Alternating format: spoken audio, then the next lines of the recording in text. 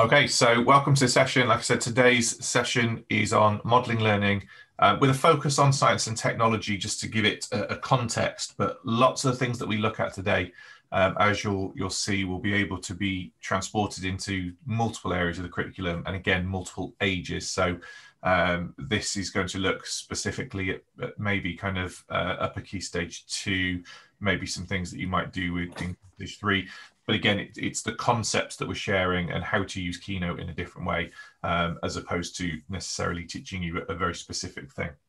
So hopefully that makes sense. In this session, like I said, we're going to be using Keynote. So if you do have a second device handy that's going to enable you to play along and have a go at things, I'll pause throughout the session to let people have a play with doing things that I'm showing them. That's usually the point where people might ask questions about, you know, Matt, how do I do this again? Can you show me that again? Please feel free to just drop something in the chat window, and we will do our best to make sure that we can support any of those questions as they arise. So hopefully that helps everybody.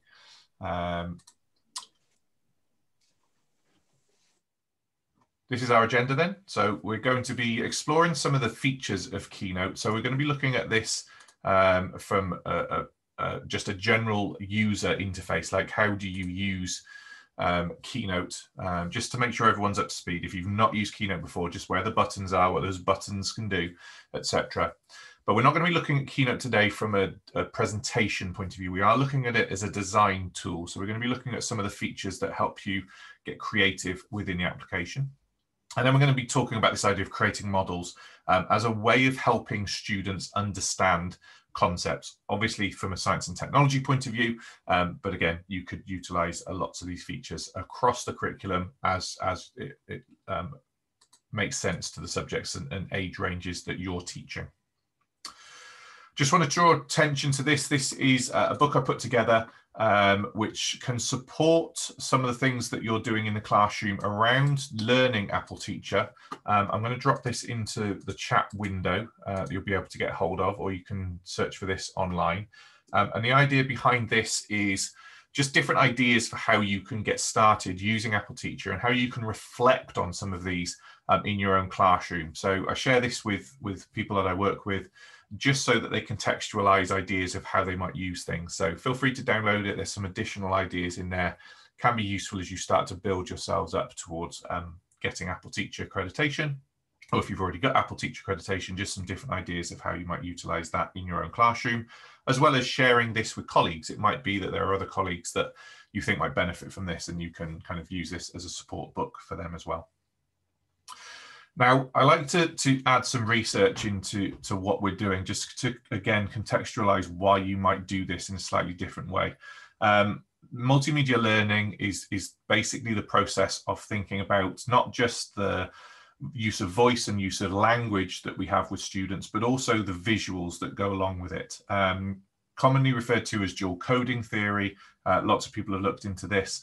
This book here by Richard E. Meyer talks about the kind of wider context of multimedia learning and lots of research into how this impacts on the brain. But in short, the outcomes are that if we link visuals to the text, then actually it can help students in transferring that knowledge. So not just being able to recite the knowledge, not just being able to say, well, you told me this, so therefore I can tell it you back because I can remember it, but actually helps them understand the concepts a lot deeper. When we're using text, we should either use text or use our voice, because actually what we're doing when we use anything in the linguistic field is replicating it ourselves. So therefore, if you've got text on a slide like this, don't say the words as well, because it will confuse the end user, because you're just saying something that they're probably reading at the same time. But actually the use of visuals whilst you're talking actually supports it. So again, I've put a couple of links in the chat window. Feel free to take a look at them. One just is an overview of the theory. The second one goes into a little bit more detail and includes a presentation, a video presentation from Richard E. Meyer, which supports the input, but it is a very, very useful thing to look over. We're going to look kind of at the very end part of this, talking about animation. So how does animation support learners in understanding concepts? And you'll know this yourselves from doing anything. If you've had to learn something which is quite technical, it's useful to have a picture that goes alongside it. There's no surprises that lots and lots of companies invest a lot of time into this. If you look at Lego, if you look at IKEA, there's a visual alongside usually just a written instruction. That can be quite useful, but you often think, well, how does that go together? So actually, if you animated those things, which is where the multimedia aspect comes in, you can really support people's understanding. So we're going to get started then. We're going to be taking a look at Keynote, like I said, and looking at how we can use this to create animation. But again, feel free to ask any questions throughout. We're going to look at just some of the starting points, how we can use images, designing things using shapes, adding to work using the drawing tools that exist within Keynote, how we might be able to use data to support some of this as well, so we can add that data element to anything that we're doing in science, working in split screen, and then finally presenting our work. Now, I'm going to base a lot of the stuff I do around this concept. This was a video that I created a couple of years ago, really, that preempted lots of this kind of ideas of why Keynote can be used as a presentation tool. And I utilize this in sessions where I want the students to share information to me about their knowledge of a concept. In this situation, it's the water cycle. But I want to give them something which helps them talk about the process. So if I just play this video through on the screen, you'll see there's no voiceover to this. There's no text on the screen. It's just the visual of a water cycle. So we see the rain falling, we see it form into streams that eventually flow into rivers, and all of this, the concept of it flowing down the hills from the mountains and all of this, eventually leading back into the sea. And it's just a rough diagram, but it shows this cycle. And then the sun warms things up, which causes evaporation. And I'm kind of doing what I'm set out to do. I just talk over what's happening, and the terminology gets used. So clouds then form because of the water vapor forming together, and then the clouds go over the mountains, and then the water cycle starts again. So the idea here is that you're providing students with that overview of the concept, and then you ask them to do the voiceover for it. Or you talk through the process by sharing this on the screen in a similar way that I've just done with you. And the students can see what's happening, and they can associate the vocabulary that you're using with the things that are happening on the screen. So when I talked about evaporation, then the evaporation happens. When I talk about precipitation, then precipitation happens. When I talk about the clouds forming, then the cloud comes in. So it's just a case of linking the literacy side of things and the linguistic side of things to the visual side of things. So how does this work? So let's jump into the kind of concepts behind this. The following kind of few slides are the start of this water cycle. So if I zoom out slightly within Keynote, we're going to talk about the anatomy of Keynote now and how to build this. So along the slides here, slides 8 through to 12, these are the slides that build that animation. And you can see those images kind of appear on the slide. In order to add these images in, if I tap on the plus at the top here and go to the shapes icon, which is the square with a circle behind, you'll see that there are a load of shapes that you can choose from. Now I've just searched within the search icon and just search for cloud. That's going to give me a cloud, and I can drop that onto the page. I'm going to make that just a little bit bigger. And at the moment, it's probably the wrong color, although some storm clouds are very, very dark. So I'm going to change the color by tapping on the paintbrush. And I'm going to change this under style. And I'm going to change it to, in fact, I will go a gray color just to give it a little bit of contrast to the other clouds that are on the page. So very, very simple from a design point of view. I'm just using the shapes that exist within Keynote to do some design. Now on my second slide, that cloud doesn't exist. So I'm simply going to copy the cloud here. I'm going to paste it onto this slide, and I'm going to move it slightly across. And I'm going to go to slide 1, and I tap play. You'll see that that is just going to move across the screen. So this is the basics of what to do. So what we're going to do together now is we're going to build a very simple start process of a water cycle. So on your Keynote deck, if I just come to the bottom here, if I go all the way back to the very start, I'm going to come out of Keynote, come to my start page, I'm going to tap on the plus icon at the top. I'm going to choose a theme. Gives me lots of themes to choose from. Now, obviously, remembering this is a presentation tool, so there's lots of themes that are based around different presentation styles. I don't want to worry about any of that, so I'm just going to choose this blank white template. If you were doing something like space, choosing the black background, equally good, but we'll also look at how we can change the colors in the background. So you don't need to worry too much about it. You just want a blank template.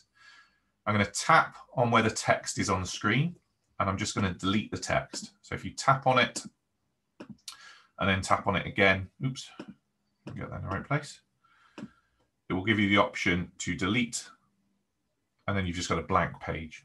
Equally, you can tap on the plus down here and find a blank page. So different ways to do those things. But fundamentally, I just want to start with a blank canvas. So I'll give people just a moment to just get themselves set up. And then we'll look at doing that design work and then how to build things in.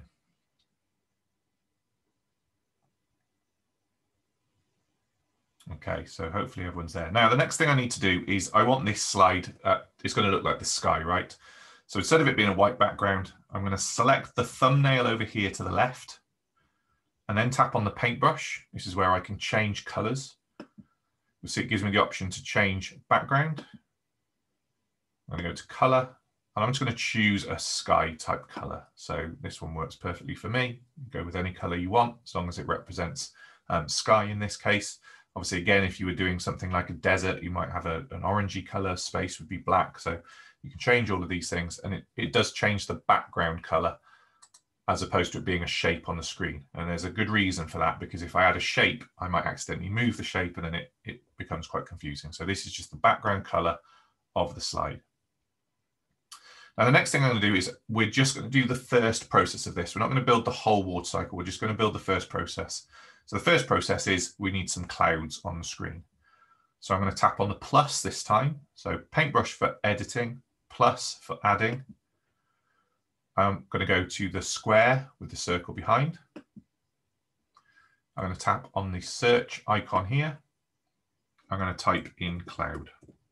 You'll see that you'll come up with cloud as an icon. You can also just scroll through and search for this. This is a quicker way to do it. And then tapping on any of the corners of the blue dots, you can make that shape bigger or smaller. And I'm just going to ask you to just replicate that a few times now. So again, I could go back up to plus and add in a cloud here, or I can just simply tap on the cloud itself and come up with the option to just copy and paste. So again, different ways to kind of solve the same problem. If I copy and paste it, it's going to be the same size. If I add a new one in, it's going to start off small and I just need to resize it. So add in 2, 3, 4 clouds and then change the color of those clouds. So each one has a slightly different color. I'm just going to use the top palette here of just the whites and grays. I'm just going to add a little bit of contrast across them, just so they look slightly layered. I'm not going for full 3D effect, but... Sorry, Matt, can you go back to how you got the colour for the slide, please? For the cloud, no please. Sorry. Yeah, no problem at all. That's what we're here for. So I've selected the slide to the left-hand side. So if you see the thumbnail on the screen, I've selected that. So there's nothing selected on the screen here. I've selected the slide itself. And then when I go to the paintbrush, background is an option here to change the color of the whole slide. So again, just choose whichever color you want to be your background color. And then I'm doing the same process to change the color of the clouds, but I select the cloud that I need to change the color of. So now I tap on the paintbrush, and there are a few more options because I'm not just changing the color of the background, but similar process, just choose a color for the cloud. So I just got three different clouds here. And the fact that they're slightly different shades just means there's a little bit of contrast there. So they look like they're, you know, on top of each other. That's great. Thank you. No problem.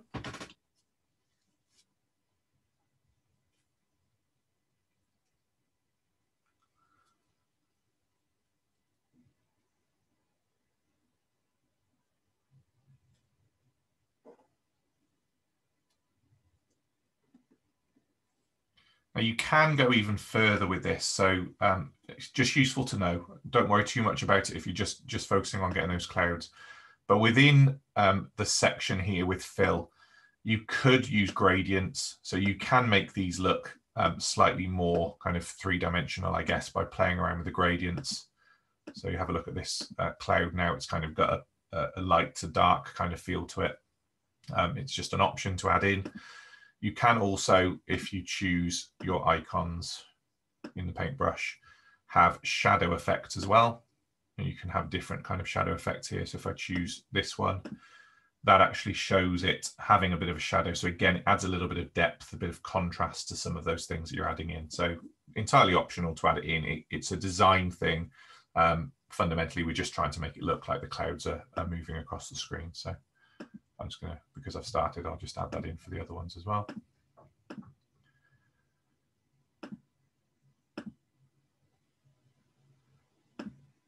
There we go. Okay, so we've got slide 1 completed, and we have our clouds in the sky. Now we want to show this as movement because the idea is that the clouds move towards land, so, fundamentally, and that's where we'll have the rain falling on the mountains.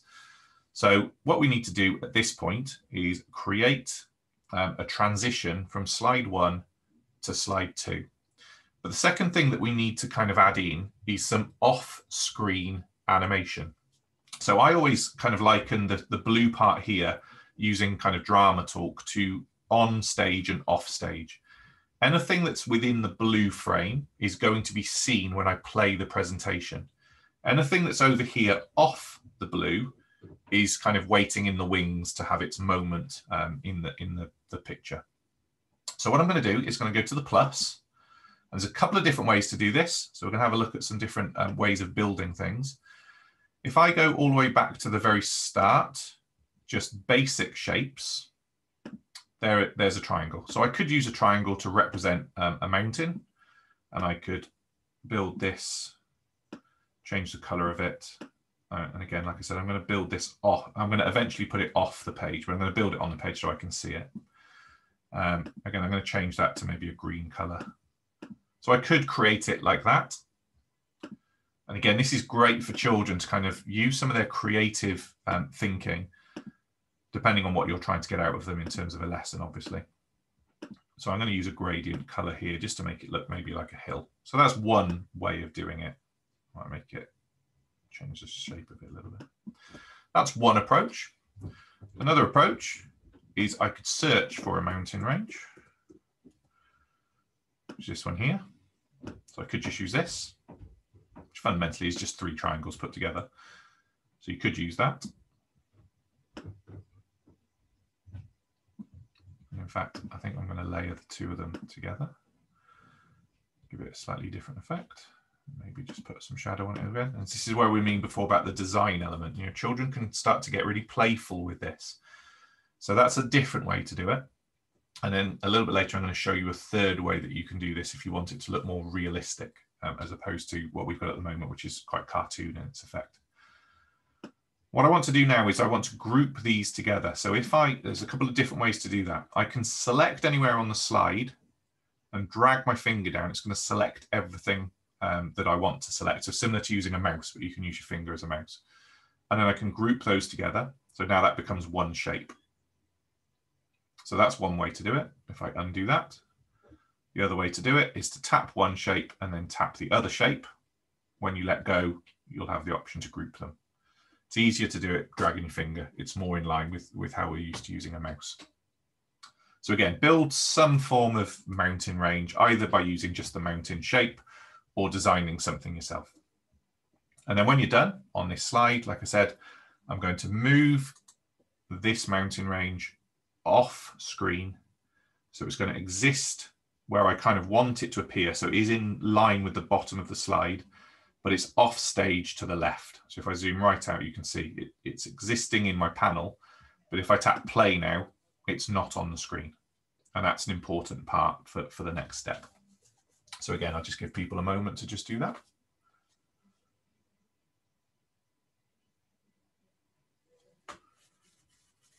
And again, feel free to shout out, unmute if you have any questions, or if you get stuck with something or if I go too quickly. Yeah.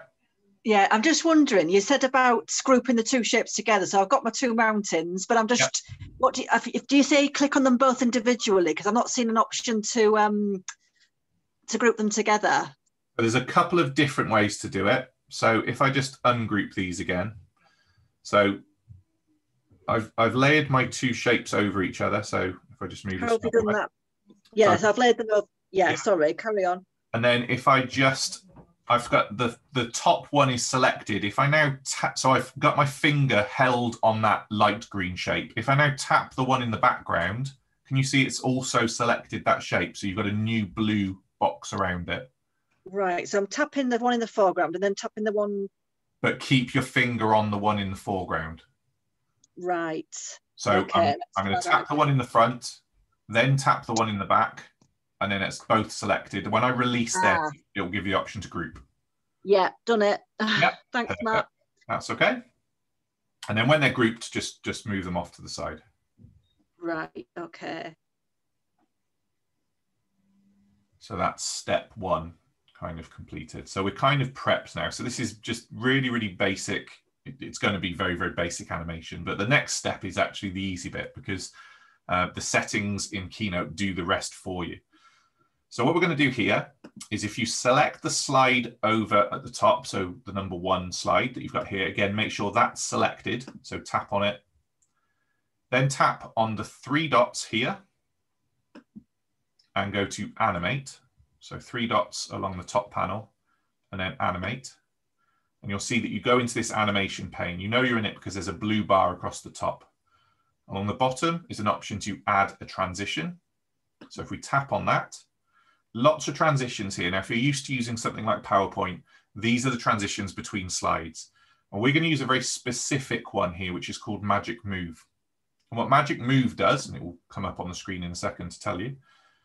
So I select Magic Move, tap on X. And it's going to ask me if I want to duplicate the slide, because Magic Move basically moves the things on slide 1 to where you put them on slide 2. So if I tap duplicate now, you'll see over on the left-hand side, I now have an exact replica of that first slide. So make sure you've got slide 2 selected. Move your mountain range into the slide. And again, just it's up to you where you want it to go. And I'm going to move my clouds, again, just across to where I want them to appear. And they don't have to be exactly in the same place, same lineup as they were over here, because we know that clouds don't all move at exactly the same speed. We see them overlapping in the sky. So you can do that quite nicely from a design point of view. Now, if I go back to slide 1, you'll see they're back to where they were. Slide 2, they're over here. And what Magic Move does is, if I tap play and tap the screen, is it gives me that animation. And that's as simple as it is. You know, it's just prepping. What do I want to happen between the 2 slides? What movement needs to occur?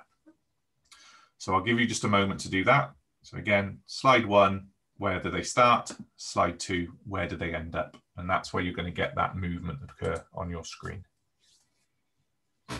So again, have a go, start to create something like that.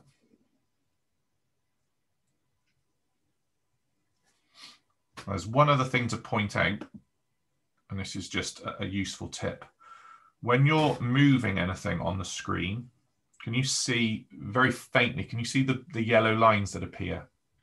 These are alignment tools.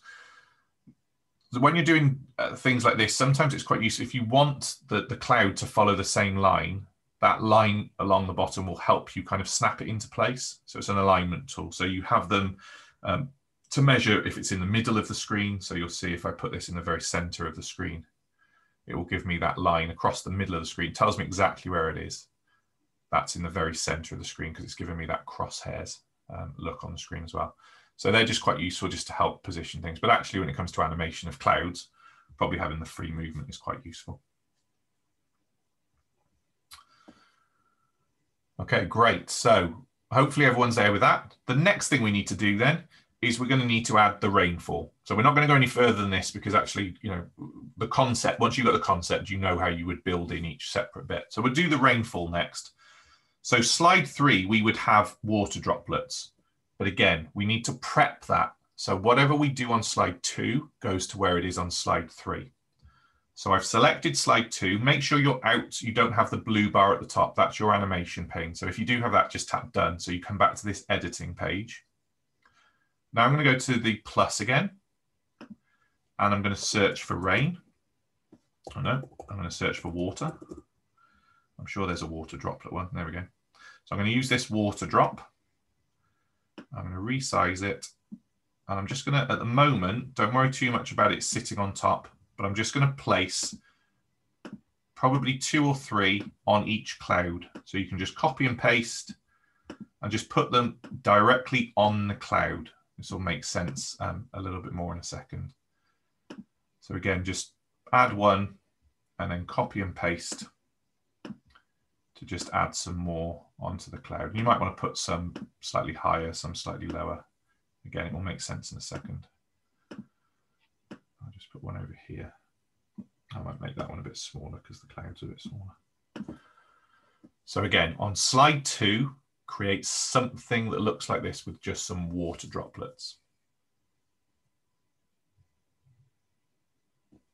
And we're just, again, we're setting this up, but whereas between slide 1 and slide 2, we had this off-stage appearance, in this case, we actually need to hide the water droplets within the screen that we're on. So once you've got your water droplets on the page, we simply select the cloud. So you can see I've selected just the cloud shape. I'm going to go to the paintbrush at the top, and I'm going to choose arrange. So select the shape, select the paintbrush, select arrange, and I'm going to make sure that I drag this slider. This is the arrangement of where things appear on the screen, and I'm going to make that all the way to the front, and you'll see that now those raindrops have disappeared. They haven't, they're actually just hidden behind the cloud. So we're just using the arrangement to just hide some of those things. I'll do the same with each of those clouds. And again, it's your choice as to whether you want the clouds to be on top of each other or still behind. So this one is slightly behind that first one, but you'll see it appear as you move that across. As long as you can't see the water droplets, the effect is still there. So again, select all of those. So you end up with that initial view, but again, we know that those water droplets are hidden behind. So again, I'll just give people just a moment to have a play with that.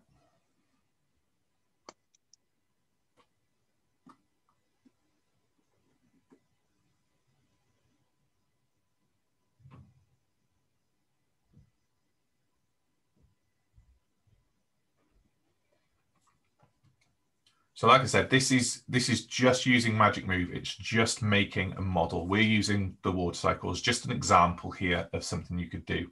And you'll get the kind of idea of how it flows. I'll show you another example a little bit later, and another way of building these things as well, just to go through just some of the different functions of Keynote. Okay, so the next thing we need to do is choose our slide over on the side. So we've chosen slide number 2. Tap on the 3 dots, choose Animate, add Transition, choose Magic Move. It's the same process as before. Tap on the X, give you the option to duplicate the slide. Yes, we do want to duplicate it. It makes it easier than adding things in. The other thing, by duplicating it, you know that all of those shapes are exactly where they were meant to be. So the next thing we need to do, and I'm going to tap Done at the top, is actually I need to move those water droplets down. So select slide number 3. I'm just going to move the cloud slightly. In fact, I probably should have done that last step in the other way around and left the clouds at the top for a little bit longer. But I'm just going to drag some of these water droplets down. Now, again, you might not want to move them all the same distance because you want to make it look like rain is falling at different speeds. I'll just put that cloud back to where it should have been.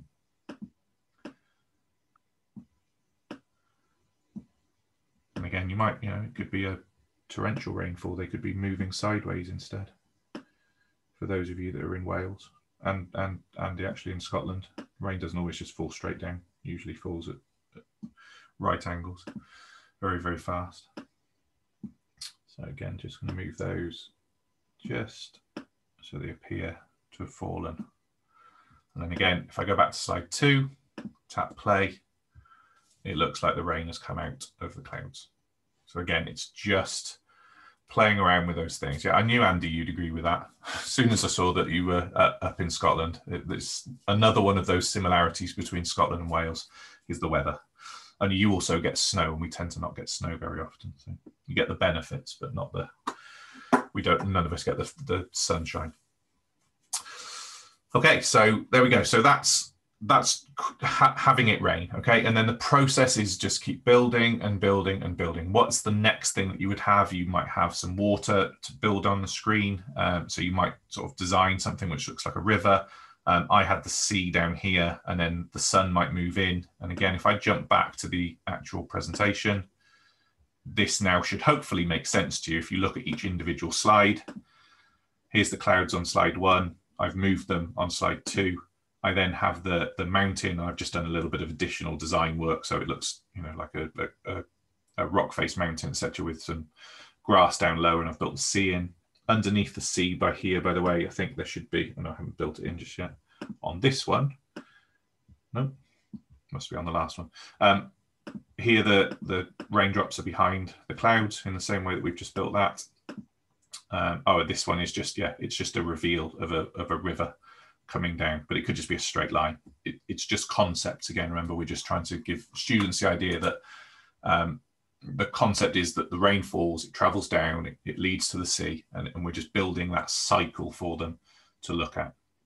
So hopefully everyone's been able to build that within their slides, and you get the idea of how that process works in terms of how you do one thing to the next.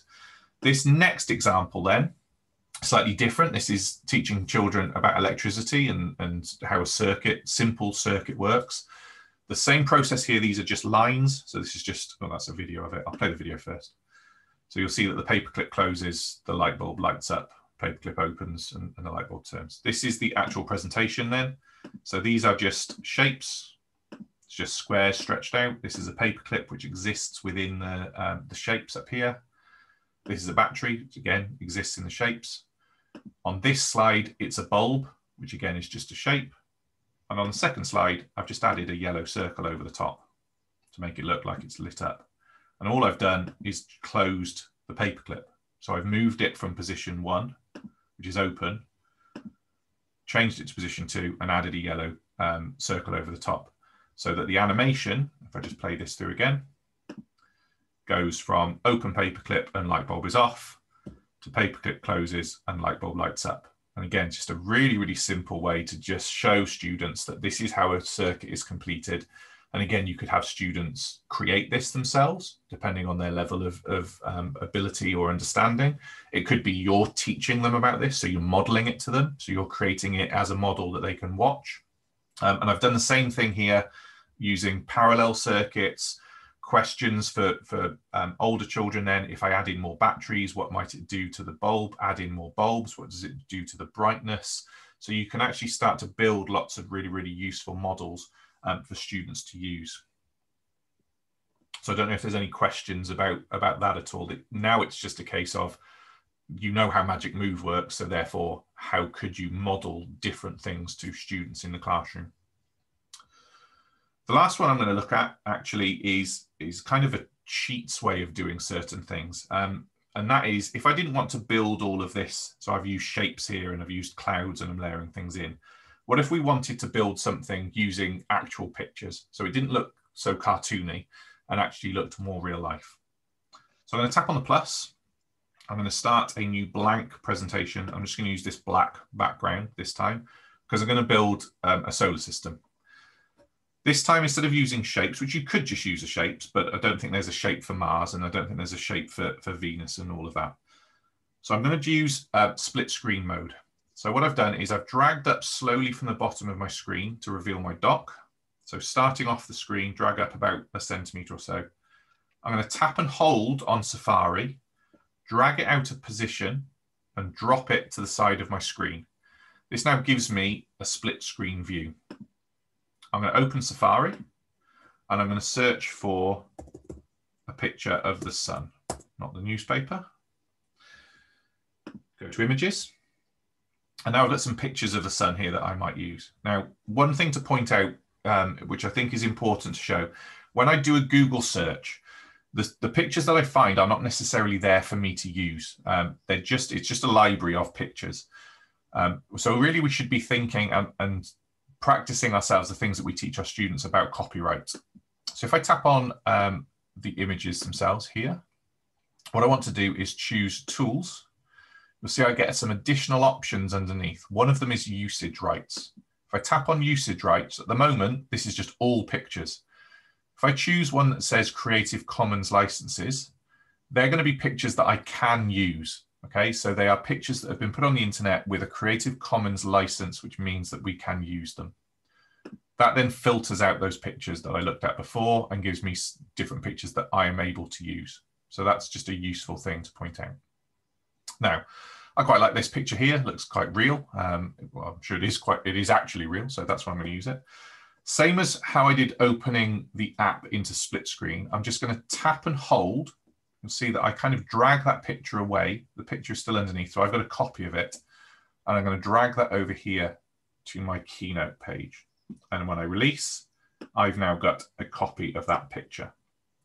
Now, the one thing you'll notice is that picture has a big outline on it. And that will make more sense in a second when I go to add in other pictures. So again, you can play along with this or you can just watch, you'll get the idea. So I'm just going to add in, let's say, Earth. Again, I'm going to go to Tools, Usage Rights, make sure it's Creative Commons, find a picture of the Earth, which I want to use. Again, this is a really, really good one to show the next step. Now, the problem we've got here, if I just slide that back across so you can see it big screen, is this picture of the sun has a white line around it, and actually that's a black background, which you can see if I drag this and arrange it and just put it behind. You see it's actually, I can't put Earth going around the sun because one's overlapping it with its background. So there's another little tip that you can do here within Keynote, very simple. If I tap on the image, so this one's the sun, tap on the paintbrush and choose image. I'm going to tap on Instant Alpha, and then taking my finger, just tap on the black or whichever color you want to get rid of and just slowly drag it down till it gets rid of the majority of the color you're trying to get rid of. There we go, so that works. And then when I release, you can see that that's now got rid of that background. So now the sun doesn't have a background. It does still have the white box around it though. So a second tip, double tap on the image and you have a slider bar that you can zoom in. You can make that picture a lot bigger. Keep it within the blue dots because otherwise you'll lose part of that image as well. And then when you tap done, it leaves you with just that shape with no background. So I can place that over here. Here's my sun. And I'm going to do the same with the Earth, Instant Alpha, get rid of the white background, tap done, and here's my Earth. I'm going to jump a few steps here because I'm not going to do all of the other planets, but you get the idea. You do the same thing for Venus and Mars and Mercury and all of those other things. Now with this one, I want the Earth to orbit the sun. Now if I did this as magic move, it works in a straight line. So magic move works from point A to point B in one straight line. So there's a different way that we can do animation here. So I'm going to put the Earth slightly off the page. This time I'm going to go to the three dots again. I'm going to go to animate and I'm going to go to add action. And this time I'm going to choose this one that says create path. Now it's slightly hidden under my screen, so I just need to move that up a sec. And now I can draw a path as well as I can to try and make an orbit go around. There we go. So I've kind of got this curved orbit on the screen. Tap done. Tap done again. And then if I play this, tap the screen, you'll see that we can kind of build this animation. So again, teacher created, student created, however they want to create it, but we're just building that animation in. And with time, obviously, which we don't have within this session, you get the idea. We could have all of those paths. We could actually draw them as complete orbits around the sun as well, even if they go off the screen. And you can actually build a whole solar system here. The complexities of the extent of animation you could do here are huge, because actually I could start with the sun being huge and having some of the planets as tiny dots. And then using Magic Move, we could zoom so that we can see the whole solar system, and then the other planets come in here, and then you could start them all animating. So it can be really, really complex, but the fundamentals are always the same. Magic Move, if you want to move something from point A to point B between slides, such as this. Line Draw or Create Path, which is in exactly the same place, but just select the object you want to move, Motion Path, and then just draw that on the screen. So hopefully that makes sense. So a couple of different ways to create animation to model learning to your students, either through using shapes, using Magic Move, or using actual pictures taken from the internet using copyright, free pictures, and then in this case, using the action of Create Path rather than Magic Move. So again, I don't know if people just want to have a quick play with just maybe grabbing an Earth and just seeing if you can draw an animation. And then obviously that, like I said, that's usually when questions come up if people weren't sure how to do things. So I'll give people just a couple of minutes.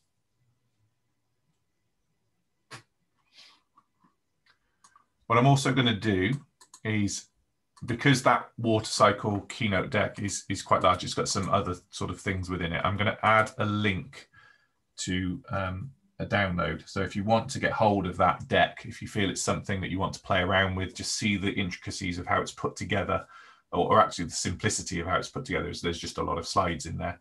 You can download a copy of that for yourself and use that and share that with colleagues, etc., if that's something of use.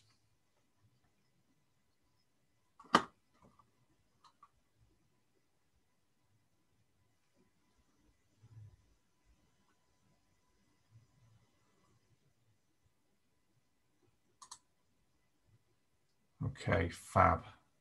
So it's all quiet. So that's kind of a positive. It means people don't have questions, which is good.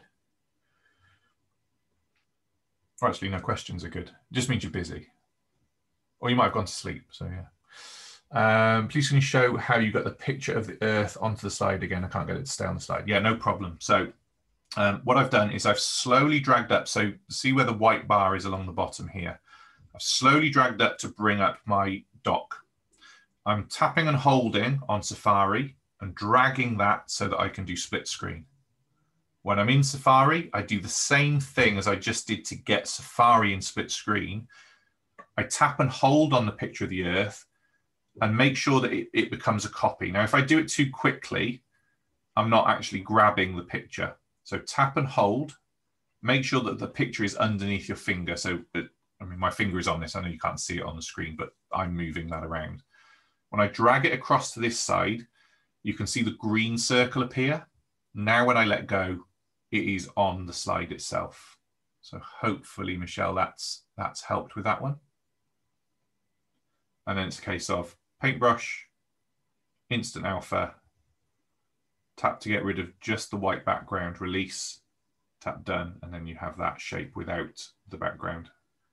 So you have it as a nice clean shape without the background. Now you can find PNG images, etc., that don't have backgrounds, but then you have to search through even more, and it's going to limit the kind of pictures that you can find. So it's just a quicker way to do it. Good question. Yes. How do you adjust the speed? So if I go back to my Earth here, and if I tap on animate, now you'll notice that if I tap on it, animate also appears here. So I've been telling you 3 dots and animate. Another way is if you tap it itself, you'll get animate as an option. Both takes you to the same place. Now, because I've already selected motion path, if I tap on this, I get some additional options. So I can change this. So if your circle is a little bit out, you can change these by just moving the dots. So you get additional options within this. So you can change the path of it. If you tap it again, you'll see that you can change the duration. So at the moment, mine is going to take 2.8 seconds to move from point A to point B. Just by dragging this bar across, you can choose the speed. Obviously, the longer speed you have, the slower it's going to move. It takes that amount of time. You can also change to have this as acceleration. So if you have no acceleration, it will just move the same speed from start to finish, which is a useful thing if you're doing orbits, by the way, because it wouldn't slow down. It would just keep going at the same speed around. And then you can also have this one here, which is called a line to path. For this instance, I probably wouldn't align it to path, but I'll give you an example of where a line to path works. If I add in, I'm going to add in another shape just to demonstrate this. Let's add in, I'll keep within the theme. I'll use a space rocket. So transport, there we go. I'll use a space rocket. Change color so you can see it. Now, if I have a space rocket that's going to be flying to Earth or Mars or wherever it might be going, I'm going to use the same process. So again, I'll do it this way instead. Tap on the object itself, tap animate, add action, create path, and I want my space rocket to fly off into space. Now, if I tap play on this now, as well as my Earth moving, you'll see in a second that the space rocket is going to take off and it's going to move sideways. Well, actually, I don't think, I've never been to space, but I don't assume that's how a space rocket flies. So this is what a line to path does. If I select the shape and go to animate, select motion path, and then tap it again. If I tap a line to path now, if you watch, the space rocket this time will follow the line. It won't follow it and stay looking upwards. It will follow it and draw along the path. So for orbits, they don't need to align to things because actually, you know, the Earth stays pretty much in the same axis all the way around, which is how we get our seasons. But if you were doing something like a space rocket flying, it would follow its nose. Same as if you're doing something with like a bee or cars or something. So again, it's just an option to make something look a lot more seamless. The first thing I ever did with a line to path was actually a roller coaster. So having the car of a roller coaster go down a hill and then up a hill, usually before you could align it to path, it just looked like it was sort of falling down a hill with the wheels at the bottom. When you align it to path, it can follow the track of the roller coaster. So hopefully that makes sense. So hopefully that's answered your question about the speed and then added kind of another touch as well. Okay, fab. Last thing I wanted to show you around this idea of modeling is one last idea. So I'm going to go again to a blank slide. This time I'm going to drag in a picture from the internet, and I'll stick with the water cycle just because we started with that one. So oops. I'm going to do something a little bit different. So I'm going to choose a picture of the water cycle. Now, excuse me on this one. I'm not going to find one that has got Creative Commons. I just quickly want to show you this. So you get the idea. Try and use one that does have Creative Commons, but for the purposes of just speed, I'm just going to grab one that doesn't. There we go. This one's perfect. So I'm going to drag that picture and put this in. It's also a bit blurry, so it's not the greatest picture in the world. But I'm going to use that as a background. Now, the last thing that I can do is actually using the drawing tools. So using the plus icon at the top here, going to the media icon and choosing drawing, you'll see that I have these drawing tools at the bottom. If I select on them, I can choose the size of the nib. So this is nice and big. I can choose the color over here. So I'm going to select this as red just so you can show up. And I'm actually going to draw directly on the top of this. So again, modeling to the students, you know, if I was doing this as a live session to the students, the picture is my background, but I'm talking over the top to the students. So using it like a whiteboard you would in the classroom, this is quite nice for remote teaching because I can just annotate directly over the picture and draw on it. Now, again, similar to before, because those drawings are selectable, so you'll see those blue dots around, I can tap on the 3 lines, I can go to animate, and this time my build-in is going to be a line draw animation. And you'll see what that does is it traces the drawing that I've just done. So it's like it's recorded the drawing that I've created. So that's one way to do it. A second way, which is equally as powerful, depending again on your student's age and ability and what you're modeling, is start with a blank slide, tap on the plus, go to drawing, and actually, rather than using shapes, rather than using actual pictures from the internet, this time I'm going to draw the water cycle completely from scratch. Now I'm going to do this very quickly, so excuse my poor drawing. So we know there's clouds. And in fact, if I use the fill tool here, it will fill those clouds in for me as I draw them, which might be a bit easier. Wow, they are clouds. I promise you they're clouds. And then I'm going to draw a mountain. Again, I'm going to use the fill tool because it just helps me create the shape nice and quickly. We're going to have some raindrops falling down. And again, this is kind of computational thinking as well. So we're thinking about sequence, you know, what happens and when. As that water falls, it creates a stream. Let's build that stream in. That then flows out to the sea. I'll draw the sea in there as well. The rain then starts to evaporate. Oops, because the sun's come out. I forgot to draw the sun. There we go. So we have that evaporation. And then with that evaporation, we end up with more clouds. Hopefully that makes sense. And then I could just draw an arrow that just points to say that this goes round and round and round. So you get the idea. Now, because all of those things have been drawn, similar to I just showed you a second ago, I can select all of those items. You see the blue line goes around everything that I've drawn. Tap on those 3 dots or just tap on the shape. Choose animate, add build in, go to line draw, and now that's going to play through that whole sequence as I've drawn it. And again, similar to the previous question, if I want to slow that down, if I just go back 1 step, choose line draw and extend the time that that plays for. And then I can just check, let's see if that works. So this is going to slow it down a little bit. So our clouds form. They are clouds, I promise you. Falls on the earth, and then everything builds up as a sequence. So again, just a different way for you to be able to animate things to your students. This one works really, really well in terms of remote teaching because you can just use it to model things directly to the students and then animate it for the students to be able to watch over and over again. So hopefully that makes sense. Fab. Any questions at all?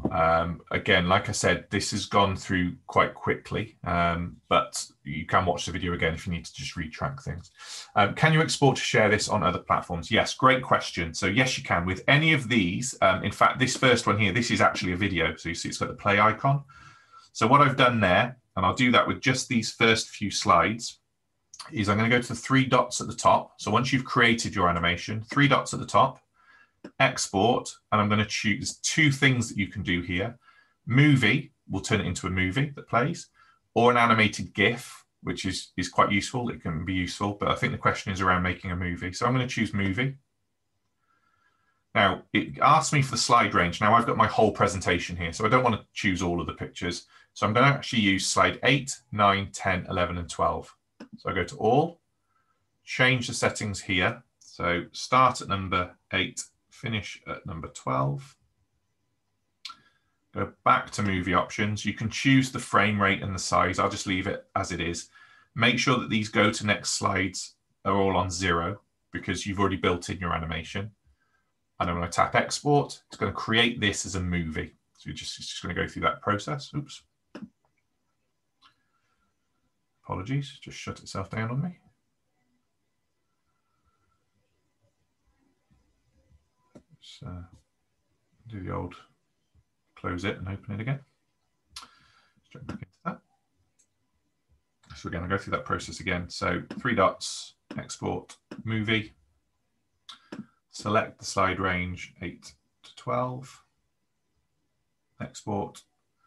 Hopefully it works this time, doesn't crash. So that's just compiling all of those animations that I've done for me. So it's just going to add them all together without me having to tap on the screen or anything. It just puts them one after the other. So from a teacher point of view, which I assume, Louise, is where the question's coming from, you know, if students didn't have Keynote, how would they be able to see this? Tap Save Video. That's now saved this into my camera roll. So if I go to my photos, here's that video just being created. And there you go, there's your animation that you've just created. And it just plays through as one video. So again, now I could tap on the share icon, depending on where you're sharing it to. If you're sharing it to students through Teams or OneDrive or Google or Showbie or Seesaw, whatever it might be, you can just share it directly to them from your camera roll. So hopefully that's answered that question. What I tend to do is I share it to the students and then I ask them to put it into a movie making program. So in this case, iMovie, because I'm on my iPad, and I would actually ask them to do the voiceover. So we haven't got time to go into this, and we'll actually do this in a future session, but they add it into iMovie, and then that's where I asked them to record their voice. So they add, going back to that multimedia learning idea, they add the voiceover to the visual, combining that thought process for them. And then there's also a good piece of evidence for me to use. But like I said, we do that in a future session where we look specifically at what you could do with iMovie. Okay, great. So kind of coming to a close now. The last thing to kind of highlight is everything that I've shown you today is within the Apple Teacher section in Keynote. Hopefully people have seen this before. If you haven't, I'm just going to add the link to Apple Teacher in the window. What Apple Teacher is a self kind of way of learning about some of these skills, not necessarily applied directly to something I've shown you today. But you can log into it. There is lots and lots of information within Apple Teacher which can help you just develop your skill set for things. I'll just jump into this whilst I'm on screen. So if you haven't gone into this already, it's just create an Apple ID account if you haven't already got one. It's free to create them. When you go into it, there is a set of skills that you can learn. So if we go to Learn Skills for iPad, see that there's all ones about how to use the iPad, all to use Pages, which are previous sessions that we've done as part of the RTC. Lots of things that we've done today fall under this Keynote for iPad section. So you see we've looked at adding shapes, adding photos. We didn't necessarily look at charts and tables, but we've looked at all of these other things. When you go into any of them, it also gives you the option at the end to earn your badge. When you tap on that, there's just 5 questions that you can take, multiple choice, show kind of a learning thought process about when you would use the skills, really good as a review thing. And then when you've taken the test, you get given the badge. When you complete 6 badges, you end up with the Apple Teacher accreditation. So hopefully that's of use to people. And again, future sessions that we do as part of the RTC, we'll all look at the other badges as well. So hopefully, if you've downloaded the journal, please have a go. I'd love you to share some of your learning as well. So if you have created a small animation today, be it the water cycle, if you did something around space, please do share it using the Apple Teacher hashtag, the Apple RTC hashtag, and tweet us in at South Wales RTC as well. We'd love to see the things that you're doing. That would be really, really good. And then the final thing I'm going to add into the chat window is a link to the Apple RTC site. What's really good at the moment is we can do these sessions regardless of your location. Locality wise, if we were doing this live, obviously we're based in South Wales. You're probably going to be a teacher or student in the South Wales area within 20 miles of us. As we can see on this call today, we have someone joining us from Denmark because we can do these things online. So the link that I've just added there is to the RTC site. The RTC site has all of the sessions that are taking place in RTCs around the country, so both in the UK and in Ireland, that people are more than happy to join in. So take a look at the RTC site. You'll see a list of upcoming events. They don't need to be on your doorstep. Jump in and see what's going on and see what else you can learn. But that's it from us today. So hopefully that's been of use. I will record, well, the session is recorded, so I will add the recording onto our South Wales RTC site, but also you can follow me on Twitter at Matt6453, where I will also post this as well. So if you're on Twitter, you'll be able to access it through those ways. But just really to finish by saying thank you. And finally, if there are any questions, feel free to ask away. More than welcome, Dan. Yeah, always good to have a refresher. I think I've changed things and the process I do things, so yeah, always good. Excellent. Yeah, Rebecca, looking forward to see what you do as well. So please do share anything that you've created. And I look forward to seeing you in the next session, which I think is the 1st of February, where we may actually be looking at iMovie. So again, jump onto the site, you'll be able to see some of those things. And have a good evening.